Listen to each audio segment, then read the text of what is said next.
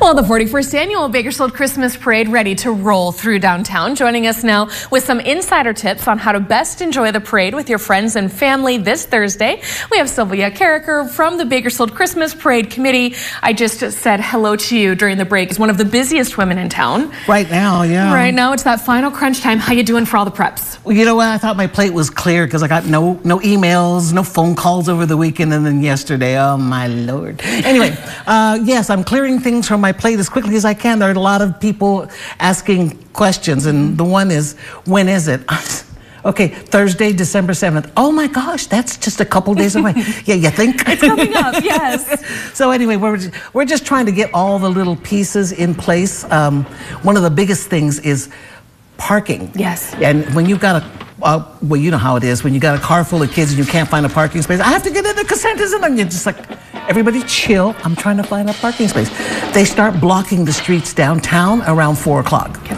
And there's a little map on our website, bcparade.com, Bakersfield, B as in Bakersfield, C as in Christmas, Parade, bcparade.com, that shows you what streets are going to be blocked off starting around 4.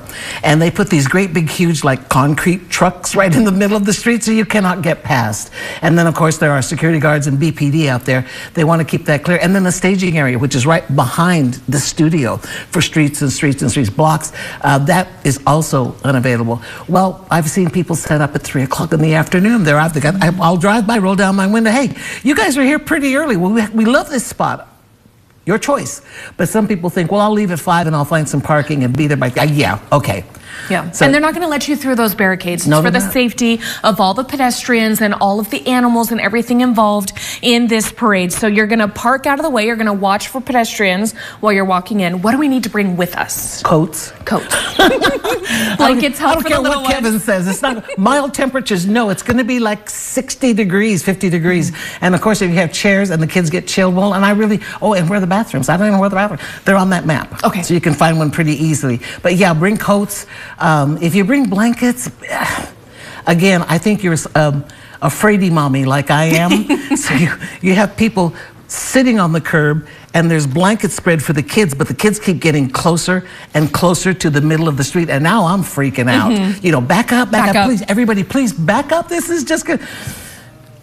I think that's why I like the blanket, mommies. Right? I like the blanket because it's like, nope, you can't leave. Don't leave the edge of that blanket. And then it also helps protect you a little bit from that cold concrete underneath. It does not, however, protect you from a 50-piece band marching right on top of you. And they're going to go right by, too. They are going to go.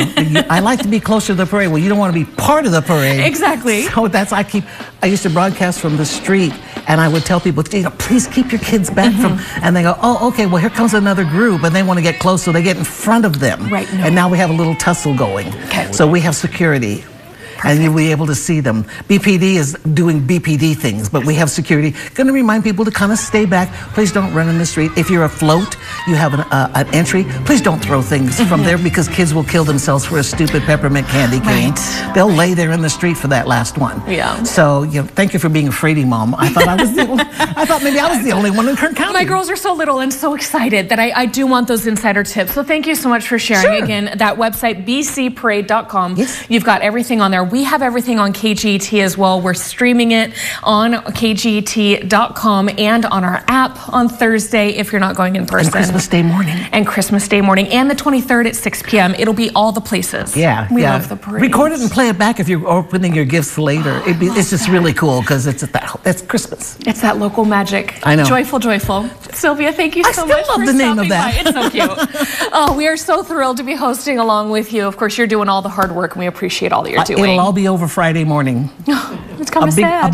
I may even go out to breakfast. Oh, watch out. We're going to be right back because she mentioned the weather. Kevin has your parade forecast.